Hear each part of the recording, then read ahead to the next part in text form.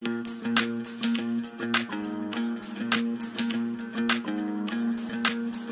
everybody, and today we're going to be reading this book called Our Friend Hedgehog, The Story of Us. The illustration is taken off. I took it off because it was annoying and it kept falling off and stuff. So I'm just gonna take it off for now. But it's called, oh gosh, it's called Our Friend Hedgehog, The Story of Us, and it's by Lauren Castillo. And brightness.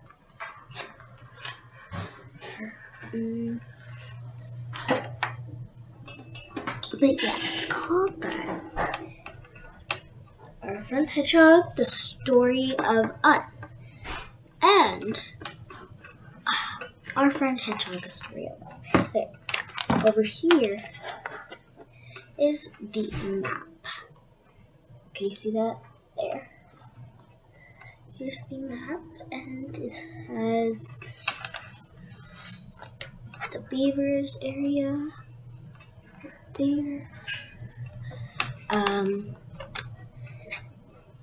Nakame's house, Hen and Chick's marsh, Owl's lookout, Hedgehog's island, and Mole's hole.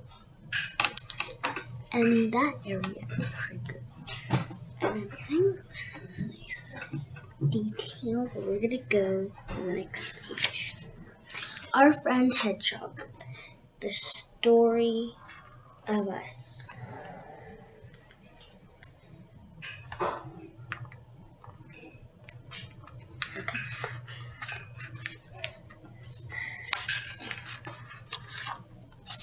By Lauren Castillo. The cast is right here. I don't think I'm gonna spill the cast yet. You don't want to know all the characters and everything. You want to be surprised. Alright, here's the introduction. Good if they put an introduction. Sometimes you make a friend and it feels like you've known that friend for your entire life. Hedgehog, Muddy, Mole, Owl, Beaver, Hen and Chicks, and me, Nakame. You might think it's always been this way, but it's not. There was a series of events that brought us together. This is our friendship story. This is the story of us.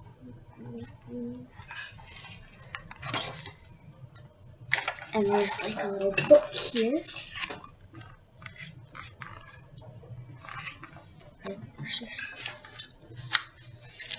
So here's at first. Let it focus. So there's at first. A little island. Between the great forest in the center of the river, a teeny tiny island lived two dear friends, Hedgehog and Muddy. Just the two of them, and no one else. They spent all of their days together, playing, imagining, dreaming. So they just dream, imagine, and play. Times. So you guys see this, but I don't know if it's good focus or not. Pretty good. Okay.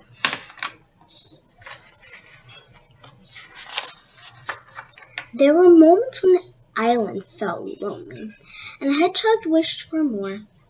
But most of the time, she was happy to be with her friends. Life was good.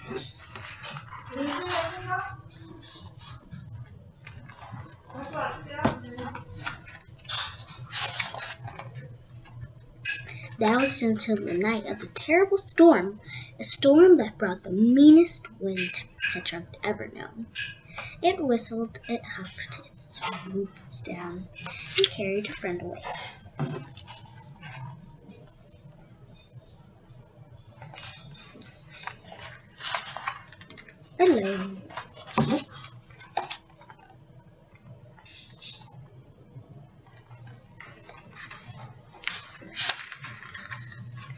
Hedgehog was all alone. She called out for help for Muddy again and again, but only the mean wind answered.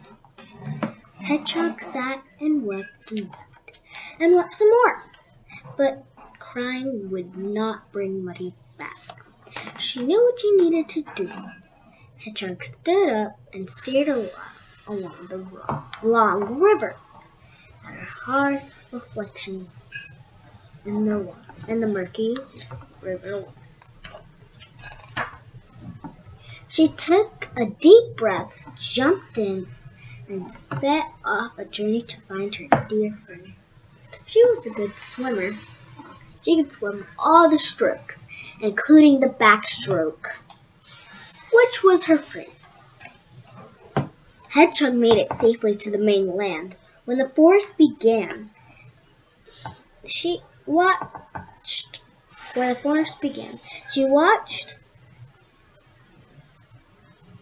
Wait, what? Okay, it's bad. I can't remember whatever. She had watched the wind carry Muddy in this direction, and she hopped. She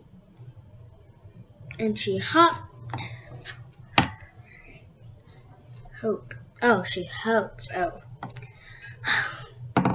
And she hoped she would find him here, safe among the trees.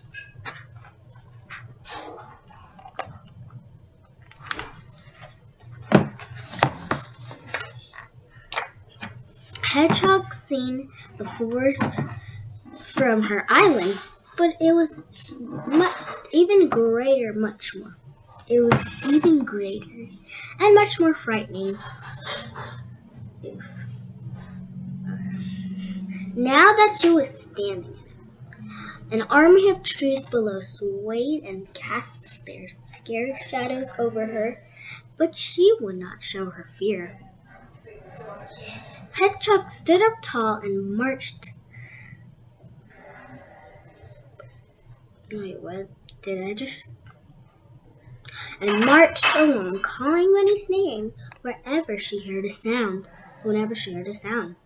She marched and marched, called and called again, but not a Muddy in sight.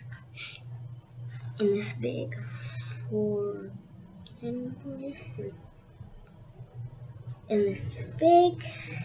place, Hedgehog felt smaller than ever before.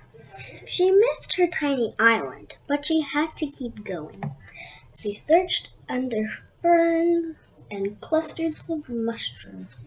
She climbed onto a stump to get a better view. What happened?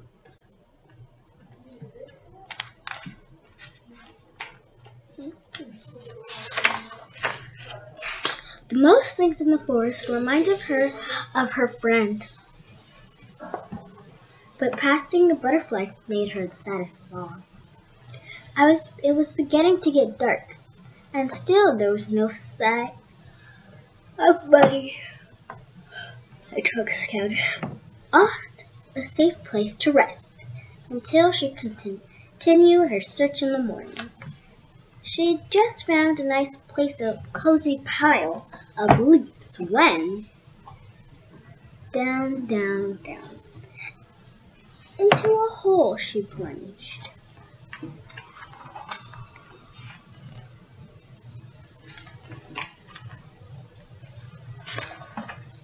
Mole. Who is Mole? Let's figure it out.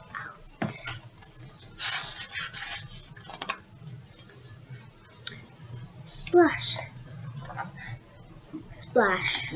Hedgehog landed in a big pile of mud. I don't know, water. Okay. When her eyes adjusted to the dark, she realized she was not alone.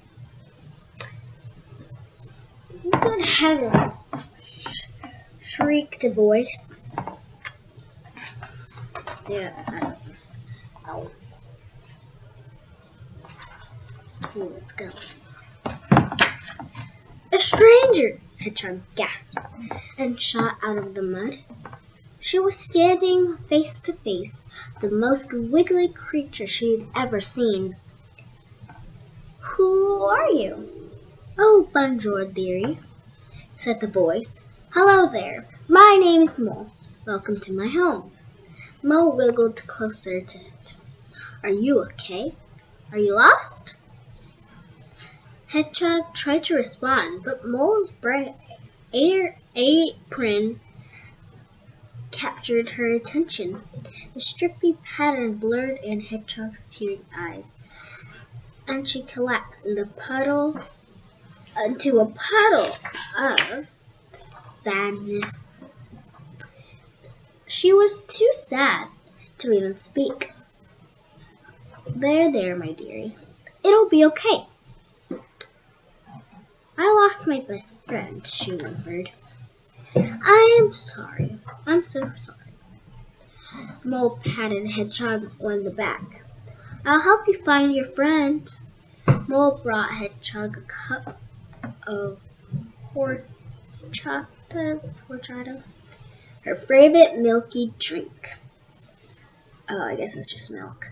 And two sat side by side in silence. After a while, Hedgehog was ready